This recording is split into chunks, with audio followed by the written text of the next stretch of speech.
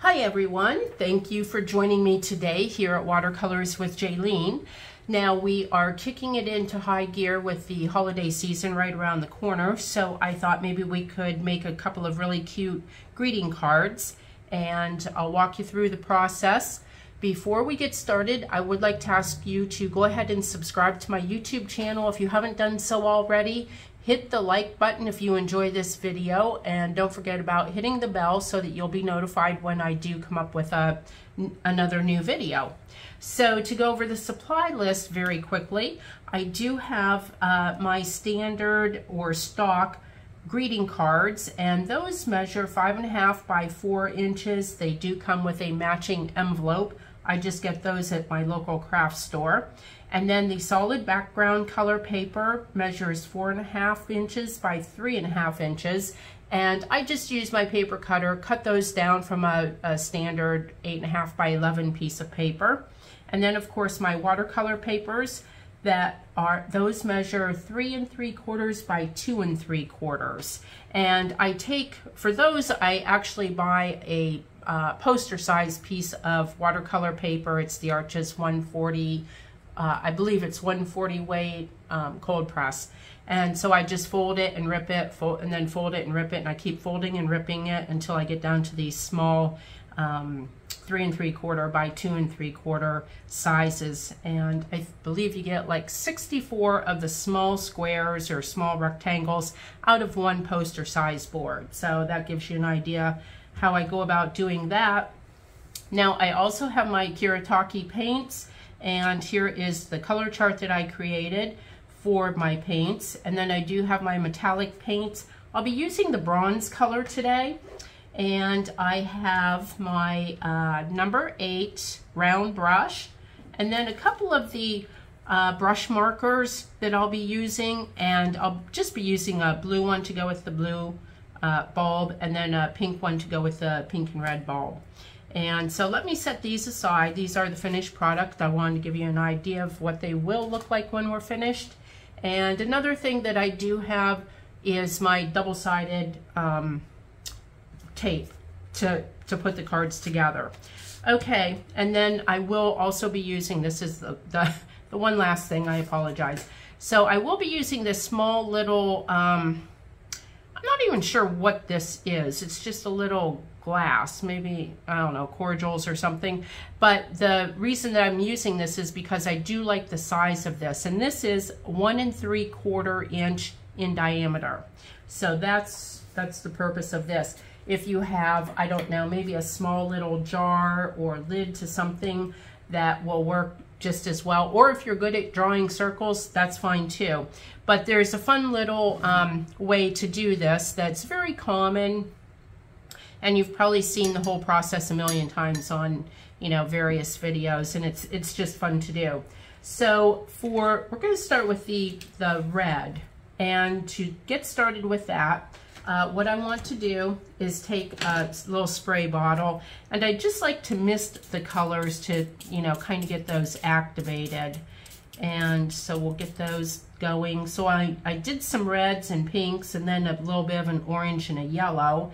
And then for the blue bulbs, I'm going to be using a couple different shades of the blue, and then I'll also be using a yellow with that. So I just like to get those, you know, misted down and ready to go. So I'm going to take my little glass, my little cordials glass, and I'm going to start with, this is the name of it in this particular set is Rose Madder, M-A-D-D-E-R. And we just want to put a little bit of paint around the edges. And it doesn't have to be perfect, you know, nothing I do is perfect. That's why it's so fun. Okay, so now that I have that, about 3/4 of the way up on the paper in the center, I'm going to just put this down and let it sit there for half a second, pull it up, and there is the paint. And the reason that I like to do that, well, there's a couple reasons, because it's just fun, you know, actually getting the paint all to blend together. So I'm putting some water in the middle, and then I'm going to get a lot more water on my brush and working from the inside towards the outer rim, we go in and meet up with the paint. And in doing this, and I just dunked into the water again. So really all I'm doing is dunking into the water because we want this paint to blend. And that's the fun part of doing it with the glass or whatever object you are using, okay? So we have the, we have all of the middle of this, you know, with a lot of water in there. So I just grabbed some more of the paint, a lot of paint and a lot of water on my brush, and I'm gonna bring it around. And what we want to do is create a look with the various, I'm going to be using 2 shades of the reds, a darker shade and then also this one. And so we just kind of want to create almost like a marble effect, if you will. You know, there's no real look that we need to achieve, just whatever you want to do, really. So now I'm grabbing some of the darker, which is, this is just a dark, deep rose color, and we're gonna let this whoosh around a little bit. And we do want a lot of water on here so that these colors can gradually take their time and just melt together, blend very nicely. Now I'm going to clean my brush off a little bit and grab some yellow. So I want to dab in some yellow also. So, you know, in terms of thinking of a Christmas bulb, the yellow, you know, as it's hanging on the tree and it's reflecting some of the little twinkle lights, that's the whole object of the yellow in here, is for just a little bit of a twinkle, okay? So we have that. And keep in mind, with watercolors, as they dry, they do have a tendency to get a little bit lighter. So while these do look very deep and dark, it will lighten up just a little bit as it dries. Now I'm going to grab some of the rose madder, and then down below, I just want to do a small circle, and this is just going to be a little bauble, basically hanging off the bottom part of the Christmas ball.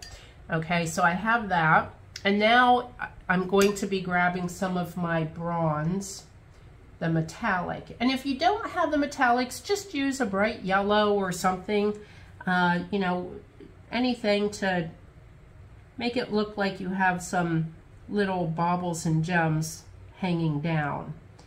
And I want to put quite a few hanging here, make it nice and long and dramatic, right? Okay, so we have this one completed. So what we're going to want to do is set this aside and let this dry 100%. We don't want any of it to be wet at all. And so I'm going to set this one aside, and then I'll grab another little square of paper, and we're going to work on the blue one next. So basically we're going to go through the same process. And I'm using this, the name of this is turquoise green. It's just a nice deep rich blue, bluish green. And if there's other colors that you really like that you would like to use instead, you know, some beautiful greens, make some green bulbs, or you know, whatever works for you. You do you. Okay, so now that I have that painted, the rim of it, I'm going to do the same thing. 3/4 of the way up, and just kind of eyeball, you know, the center from side to side. And there we have that. So now I can put my glass aside. I'm done with that. So the same thing with a lot of water on my brush. I just want to kind of get some water into the middle of this. So when we do work the brush towards the outside, it will blend nicely, gradually.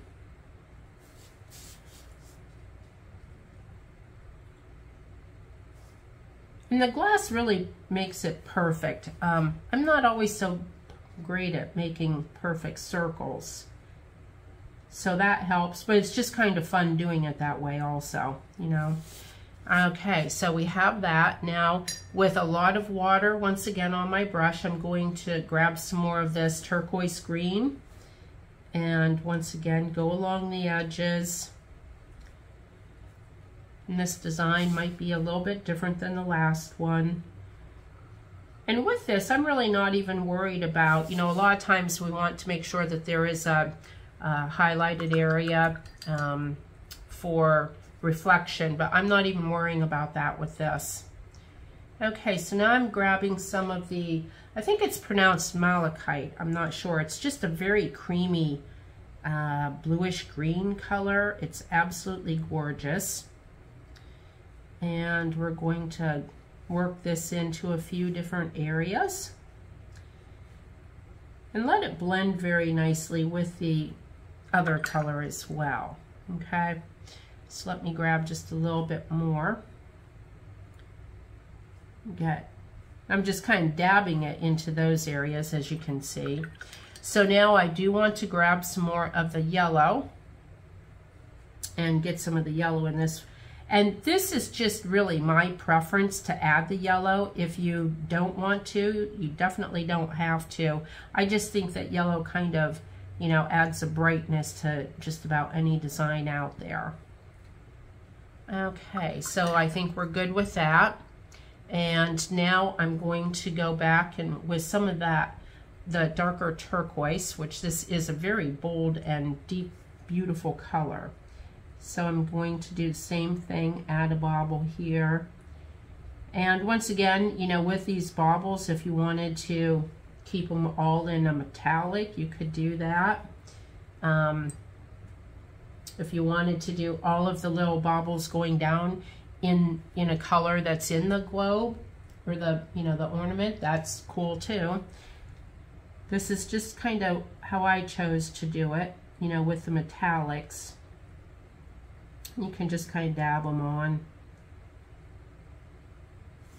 Okay, so look at how cool that one is. And as they set and, you know, gradually dry, and they continue to the colors continue to kind of melt together, it just becomes so beautiful. So I'm going to set that one aside. Now, for the sake of this video, I actually have already completed 2 of these that are totally dry, because that is very important, as I mentioned before, that you want them to be very, very dry. So with these 2, what I want to do is, let me just kind of set all of this aside, because now we're going to put the cards together before we start to put any of the details on. So I do have, let me get that out of the way. I do have my double-sided tape, and then for the background, as I had mentioned, you know, I do cut my background solid colors into the 4.5 by 3.5 sizes, and so I do a lot of them ahead of time, and I always have this nice little inventory. So I'm going to see, you know, kind of like, let me set this aside, just kind of set that on there to see, you know, what color of, what shade of a blue I might want to use with this. I think that's a little too light, and I am kind of leaning towards that. I really like it, so I'm going to stick with that one. And then for the red one, you know, the standard color for Christmas is red, one of the standard colors. So I really like that. Now, if you're into the whole Barbie thing, which I know is very popular this year, you may want to see, and see that one I already pre-did a border on it. That's a little too pale. We need bright and light for Christmas, don't you agree? And with that one, I don't know, that's not working for me. Now it depends on what colors you're using. The background color might be great for you, but I do think for this one, I'm going to stick with the red today, okay? I just kind of wanted to share that quick little process with you of how I do that. And I could sit there and go through, I don't know, many different colors, trying to figure out which one I really want to use or need to use. Okay, so I'm going to, this is just the basic cardstock, as I had mentioned before. And then I did go ahead and stamp on the inside, making spirits bright. I have several different stamps that with sayings on them for whether it's the holidays or birthdays or what have you. And so I did go ahead and stamp that already, just so I don't forget to do it towards the end. that does happen. Okay, so I put a couple pieces of the double-sided tape on the back of this. And then once again, I'm just kind of eyeballing this to put it in the middle there. And then we'll flip this whole thing over and put a couple more pieces of double-sided tape on here. You can see how quick and easy this is, and it's a lot of fun. Okay, so I'm just kind of eyeballing that one also. All right, so we have that one done. Let me grab another card, another blank card. Okay, so here's another blank card, and we're going to do the same with the blue bulbs.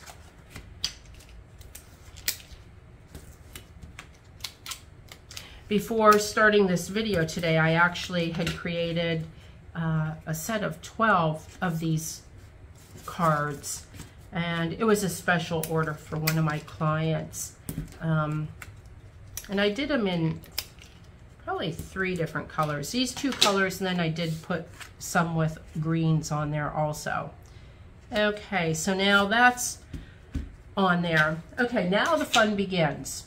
So I'm going to take my my brush marker, and these brush markers, if you don't have these, you can always use just regular markers or whatever you might have, or you can go without if you want. I'm just kind of doing around these little bobbles coming down. I like to highlight those with the blue. And the reason that I do that is it's not really so much noticeable, but it does kind of turn the metallic bronze into like a bluish metallic bronze, if that makes any sense.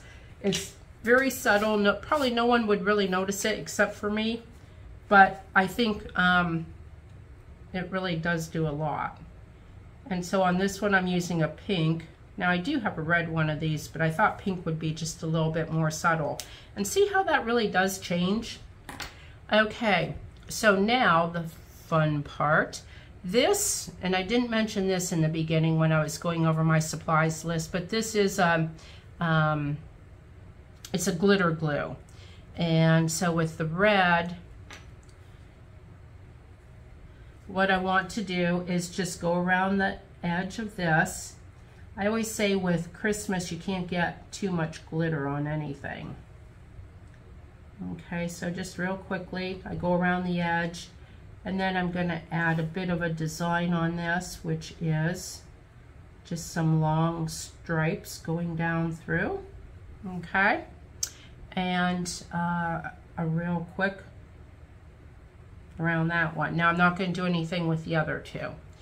So I have that on there, and that's why I put the cards together first, you know, all of the layers, because once I put the glitter glue on, that does take some time to dry. I would say probably, I don't know, maybe 15 to 20 minutes.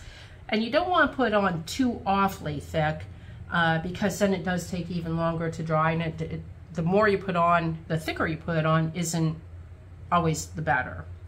It's not going to make it look any better, I should say. So now I'm going to use some silver glitter glue. I also have iridescent glitter glue that I use on a lot of stuff. I don't know if I'm going to use it on this one, but I did want to kind of point it out to you. So for just a little bit of a frame on the solid piece, I do want to use my silver. And it's just real quick, and once again, you know, it's just kind of eyeballing it, and it's not, there's no scientific perfection little bit with any of this. We just throw it on there, and you can see where that kind of made a little bit of a gap there, and that's fine. I'm going to leave it like that. Okay, so there we go. We have that, and one thing I did forget to put on here real quick, which I can do it now, is just the string, because all bulbs need a string to hang from the tree, right? And along with that, let me grab just a hint of that bronze color, which you don't have to do this. This is just a little detail that I do like to add. You know, the little thing that they attach to on top. Okay, so I will say this one is done, and I'm going to set this aside and let that dry. And let's bring down the blue one. And actually, before we start on all the fun glitter, I'm going to do the same thing. I'm going to draw my little strings, and this is just a basic Sharpie marker. If you have like a ballpoint pen that you want to use, that works just as well. And then, and you can see I just do a couple little dabs there. All right, so we have that completed. So now for the glitter on this one, I'm going to be using silver on the entire thing. And for this one, what I'm going to do is a little bit different of a design. So I'm going to kind of trace right around here. And then for a design on this one, I just want to put a bunch of big glitter dots, okay? If you want to do lines, you know, you can choose whatever kind of design you want to put on the bulbs. A zigzag. Some bulbs have just lines at the bottom. You know, you choose whatever you want. I kind of like this. And I like to make, you know, my blues and the pinks and the greens. I like to do different designs on all of them. I don't want them all to look the same. Not that they all go to the same household, because they don't, but, you know, just to kind of, I guess it's more for when I'm actually sitting here doing them. I don't get bored doing the same identical thing on each one. There, look at how cute that is. I just absolutely love this glitter stuff. You know, like I said, for Christmas, you can't get too much glitter on anything. Okay, so now I'm going to do the same thing, put just a little framing detail around a solid paper on this one.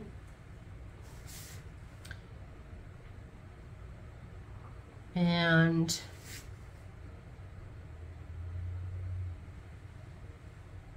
there we go. All right. Look at how cute that is, and see how quick that was? Let me bring this one back out and be real careful not to smudge my glitter glue. So there are the two cards that we just did in just a few minutes, right? It doesn't take much time at all. Probably takes more time to let the paint dry and then the glitter glue dry than to put the card together and actually paint them. But they're a lot of fun, come up with different designs, different colors. And so that pretty much completes this. And as I mentioned earlier, if you haven't subscribed to my YouTube channel, if you could go ahead and do that now, I would really appreciate it. It does help my channel grow. And also hit the like button if you've enjoyed this video. I do have some of the details down in the description box below of some of the supplies. And also be sure to hit that bell so that you see when I post new videos and you won't miss any of them. So thanks again for joining me today. Until next time, ciao for now.